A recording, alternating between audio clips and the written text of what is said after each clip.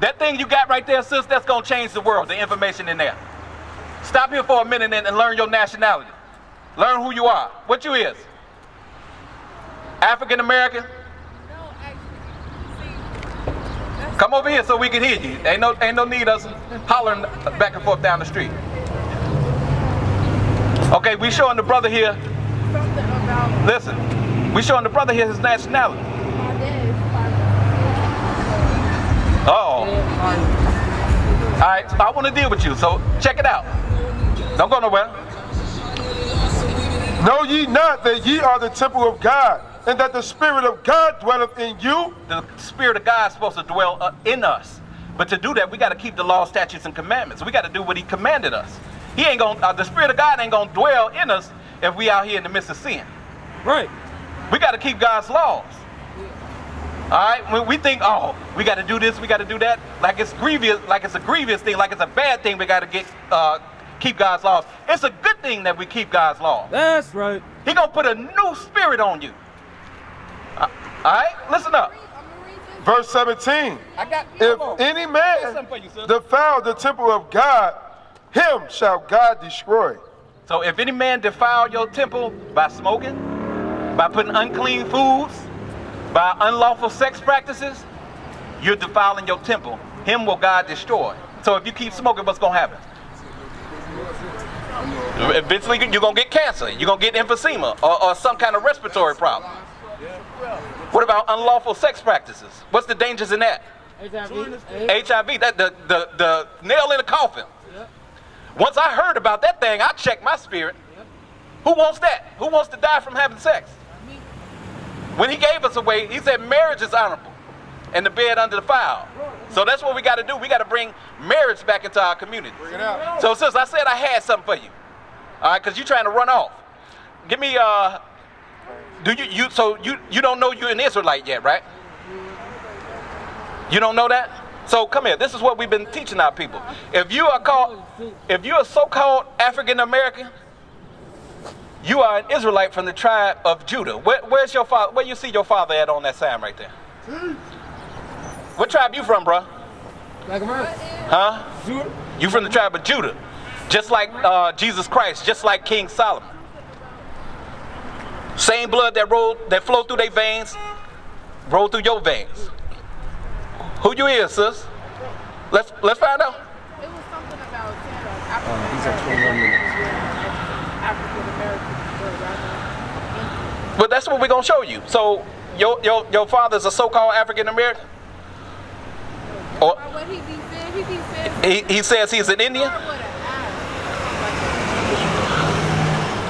Romans chapter 8, verse 16. Bring it out.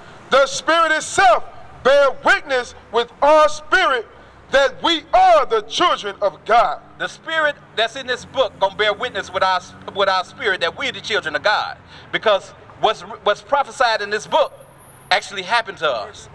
What's going on in this book, what this book say gonna happen to the children of Israel, we could look at our people, we could look at our community and say, damn, that's talking about us. You said our oppressor has taught our children, they taught our whole nation what we know now. So let me ask you something. Let me ask you this question. Did you know that up until like 1968, 1970, women never wore pants? So that was a custom ushered in by who? Huh? It was a different churches. So You know I'm trying to between the pilgrims. Now you're going too far back in the 70s. That's what I've been saying. I don't speak too much about whatever because it be so much going on. So listen, let me show you. I didn't want to be trying to. Let me show you a law that was given to our people, the blacks, Hispanics, and Native Americans, the Israelites, God's chosen people. All right, listen up. The book of Deuteronomy chapter 22 verse 5.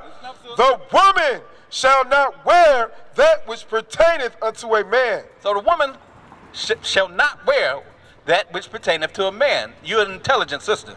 What is that going into? That's there, like pants. Plain and simple.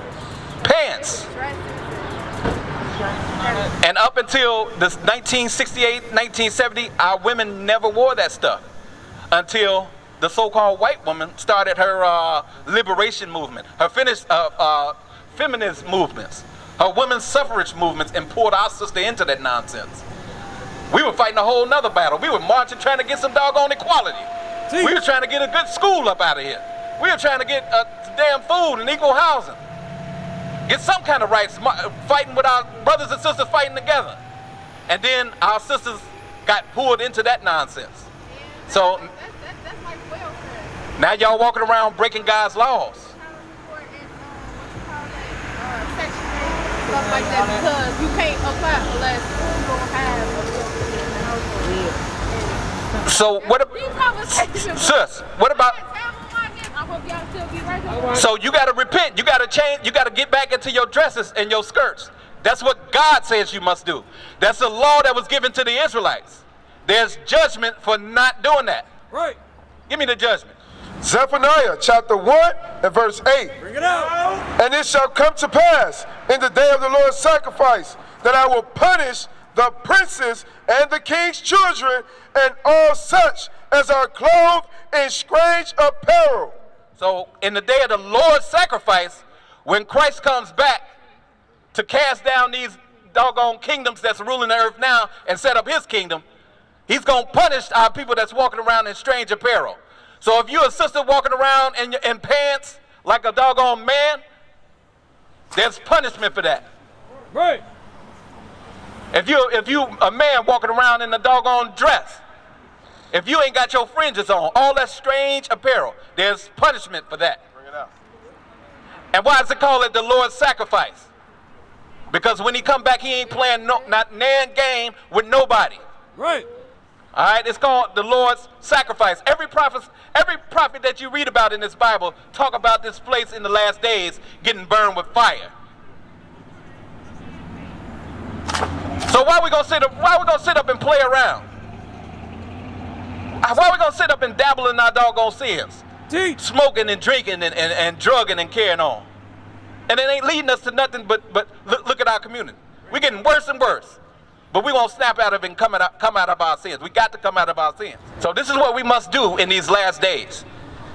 We must gather ourselves together under God's law, statutes, and commandments. That's right. Because don't nobody care about us but us. We got to gather up our resources. We got to take care of each other. The other nations ain't going to take care of us. They got a whole nother agenda going on. Read what you got. Zephaniah chapter 2 verse 1. Bring it out. Gather yourselves together. Yea, gather together, O nation not desire. We got to gather ourselves together. We the nation that's not desired. I'm selling. We the nation that's not desired. That's bad luck. How you doing? You know that, bro? We the nation that's not desired. Because we walking around, we smitten with madness, walking around just uttering nonsense to one another. Right. We the gods of the earth. That's right. But we sitting here kicking up trash as we walk through our communities. Sis, did you know you was an Israelite according to the Bible? Come over here, let me show you. Check out our signs we got over here. Okay, well put on the dress. So this said we the nation that's not desired. Who else gets shot down in the street like we do by the police? The police supposed to protect and serve the community. Right. But we getting shot down in the middle of the streets. And there's a reason why that's happening.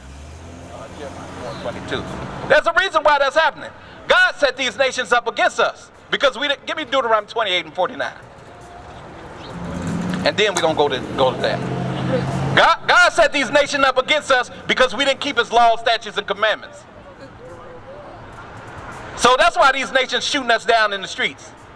That's why we last hired, first fired. You see what I'm saying? The book of Deuteronomy chapter 28 verse 49. The Lord shall bring a nation against thee from far, from the one end of the earth, even from the one end of the earth, as swift as the eagle flieth. A nation whose tongue thou shalt not understand. So remember, when we read Deuteronomy 28 and 15, Moses told us that if we don't keep God's law, statutes, and commandments, that curses are going to come upon us. This is one of the curses that came upon us. He sent the nation against us, just like if you got kids. Yeah. So if you give your kids an order and they don't carry out your order, guess what's coming next? Discipline. Yeah, discipline. Yeah. God used the other nations to discipline us. Right. Because we didn't do what he instructed us to do, he sent a nation against us from afar. Yeah. Okay? So read on. A nation of fierce countenance. A nation of fierce countenance. A nation of people who don't give a damn about us. And we still under that nation of people right now to this day. Ain't nothing changed. Ain't nothing changed. Don't fall for the delusion of inclusion because a few Negroes get a couple jobs or they pass out a stimulus check. That same nation of fierce countenance is still reigning over us today. Read. Which shall not regard the person of the old. They don't give a damn about the old man. They don't care if you 70 years old. Nigga, get out there, pick that cotton. You better do 3 bales a day. If you don't, I'm whipping that back. Nor show favor to the young. Nor show favor to the young. Soon as our kids was old enough to walk in slavery, they bus was out there holding the bag for their mama to put some cotton in it. I'm gonna her number real quick. Why, you intend on marrying that woman? Because remember. If she let me. Remember. If she let me. The God, marriage is honorable, and the bed undefiled. Let's read that.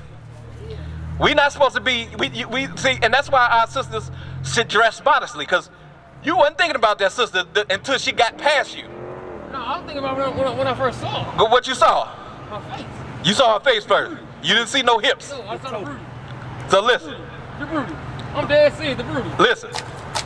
Hebrews chapter 13, verse 4. This is the mindset that we got to start taking on as a people, as men. This is what's going to change our nation. We talked about making changes earlier. I don't care about the body. So listen here. I don't care about the body. Marriage is honorable in all. The honorable way to deal with a woman is to marry her. God said that's honorable because he's going to bless that. He ain't going to bless that you just trying to slam some cheeks real quick. I ain't with that. He ain't going to bless that. Mess around, leave with something you ain't go there with. You see what I'm saying? It's deadly out here. Marriage is honorable in all, and the bed undefiled. So a married man and married woman, you can do what you want in the bedroom, long as you ain't doing nothing that goes against the marriage and sex laws. Long as you ain't doing nothing with her while she's menstruating. Long as you don't do nothing with her long as you don't try to pull another woman in there and kick off a threesome. That's unlawful. But anything else, if you want to dress up as Scorpion from Mortal Kombat, that's between you and your woman. She mine. But whoremongers and adulterers, God will judge. Bring it out. Whoremongers and adulterers. A whoremonger is a brother that sleep with woman from woman. As soon as he sees some tail, he own it. He will what? Read. Whoremongers and adulterers, God will judge. There's judgment for whoremongers and adulterers. So when you approach a sister, you better be sincere, and you better be willing to marry her. You better be willing to straighten yourself out and keep God's commandments, so that you can teach the sister the right way. We have to teach our women as men. That's right. Proverbs 6:25. We have to teach our women. Okay. Motherfucker, forget it. Bus coming out. She gone now. Proverbs 6:25. She gone now. So listen I'll up. catch you next time. I'll catch you next time. Well, yeah. I'll catch you next time. I'll catch you next time. Get fed with this wisdom first. So next time when you deal with it, you deal with it righteously. All right? You got that? Proverbs chapter 6, verse 25. Listen up. Lust not after her beauty in thine heart. Read that again. Lust not after her beauty in thine heart. So you said as soon as she walked up, you seen her face. You must got some good eyes because she was way down there. Yeah. I see prettiness. I see gorgeous when I see gorgeous. Okay? I don't worry about the body. Say lust not after her beauty. I don't worry about In the body. thine heart. In your mind, because that's where lust start. Lust start in your mind. Yeah. Everybody mind. Neither let her take thee with her eyelids. She took you with her eyelids. We sitting out here bringing the word of God out, and you said, hold on. You told the men of the Lord, hold on, let me go get this number real quick. You got taken by her eyelids, by her beauty. So the Bible is instructed, no, you can't let that happen. Y'all Israelites, according to the Bible, blacks, Hispanics, and Native Americans, you're gods on this earth. That's right. Let's start acting like it. I If we supposed to be gods on this earth, let's follow the God code. Right. Let's follow these laws, statutes, and the commandments. Not gang literature. These laws, statutes, and commandments, and become back gods on this earth. Well, I want to ask a question. Proverbs chapter 6, verse 25. Lest not after her beauty in thine heart, neither let her take thee with her eyelids. So you're not supposed to let a female take you with her eyelids. You was took. I want to talk. You sitting here. Ain't nothing wrong with talking. Ain't nothing wrong with talking to females. Ain't nothing wrong with that. But but we getting our mind right now. We getting our mind right. My mind, okay, bet. Let me help you out, because we dealing with females. A lot of times these females don't even respect the black man. They don't get the black man the respect he's supposed to have. They don't respect us as the gods of this earth. Talk to them. Okay? So listen, you understand you're supposed to keep the law, statutes, and commandments, right? I know all that. So I read the Bible. I read the Bible every day. So you're gonna get in tune with the brothers that's keeping the law, statutes, and commandments. I read the Bible every night. All right. So you gotta. We mentioned the cigarettes or smoking, whatever it is. You gotta put that down. The gods of the earth don't need a square. The gods of the earth don't need no gas. I be stressing, so I smoke. I did things in my past. When you stress, you said you read the Bible. Yeah, I did stuff in my past. You read the Bible. Yeah, I read the Bible. This is what you're supposed to addict yourself to. You're supposed to addict yourself to the gospel. I did stuff in my past, though. Yeah, and look at these men that's around you. I talk to them every day, though. Look at the men around you. We all got pasts. But guess what? We came out of those paths when we applied what was written, and we changed the spirit that was in us. I'm trying to. So, applying what's written, that's what's going to change that spirit. So can y'all let me try to come out my past? Yeah. So listen up to this. Listen up. Isaiah chapter 26, verse 3. Thou will keep him in perfect peace. So you're looking for peace because you did things in your past. You going through stress. Now, I was just listening. Now y'all feel, now y'all made me feeling walk off. So, well, no. I want to walk off though. Let's find peace. I'm saying. Let's find that perfect peace. The way y'all, no. Matter of fact, I'm finna walk off. That's normally how it goes. When we bring out a law or when we bring out some discipline to check our bad behaviors in the community, now we don't want to hear that. Now we're ready to walk off. So read that. So let me show you how to get perfect peace.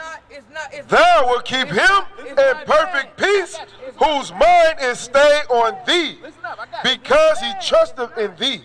Read that again. Thou will keep him in perfect peace, whose mind is stayed on thee, because he trusteth in thee. You're supposed to trust in the Lord first. You're supposed to build yourself up in these laws, statutes, and commandments first. You're supposed to get your mind right first, so you can teach a woman that you're trying to get with. We're going to get with a sister as a nigga. What we going to do with a sister as a nigga? Leave her with a baby? Raise up a demon in the earth? We gotta, that's what we're trying to come out of. So, Lord, I hope you repent. I hope you remember the number that's on that flyer and give us a call. Get around brothers, righteous brothers, so you could change your life. So you could get that perfect peace. Okay? So listen, read what you got. The book of Isaiah chapter 33 verse 6. And wisdom and knowledge shall be the stability of thy times, and strength of salvation. The fear of the Lord is his treasure. So in these last days, that's what's going to help us out. The wisdom and the knowledge, that's where? Right here in this book. We begin to get wisdom when we start fearing the Lord. When we start fearing the consequences for our impulses that we don't like to check. All right? Give me that. No, Psalm 111:10. We got to start checking our behaviors in our community. We got to start checking our impulse to sin. We got to come back to our law, statutes, and commandments as the children of Israel, because that's who we are. Blacks, Hispanics, and Native Americans. You're the children of Israel according to the Bible. That's right. All right? Psalm chapter 111 verse 10. The fear of the Lord is the beginning of wisdom. Blacks, Hispanics, and Native Americans, you must begin to fear the Lord again. That's when you begin to get wise. Because when you fear the Lord, you ain't going to kill your brother. When you fear the Lord, you ain't going to sell drugs to your people. When you fear the Lord, you're going to keep the law, statutes, and commandments. You're going to enforce righteousness in your community. That's right. Instead of watching everybody in the midst of sin talking about, oh, that ain't me. That's what's going to happen when we fear the Lord. We're going to begin to get wise. Read. A good understanding have all they. A good understanding is finna tell us how to get a good understanding. Because we all think we got a good understanding. No, the Lord is going to tell us how to get a good understanding in His Word. The Lord is going to tell us how to get a good understanding in this life. Read. That do His commandments. Read that again. The fear of the Lord is the beginning of wisdom. A good understanding have all they that do His commandments. So when we do His commandments, that's how we get a good understanding. We get a good understanding how to help our people. We get a good understanding on how to fix our community. We used to scream black power while heroin was pushed. But at the end of the day, nothing's in vain. IUIC has been given a vision. The tents of Judah has risen. Many has attempted the mission. Minor murmuring, omitting, and missing the mark. Just reading that he had the flame of fire in his eyes gave us the spark. We on Paul's mission. We out on the road, purple and gold. From Mexico, Cuba, Haiti, Ghana, Sierra Leone. 144,000 boots banging, concrete crackling. These are our men repented at heart. The scriptures is proof. IUIC, we deliver the truth.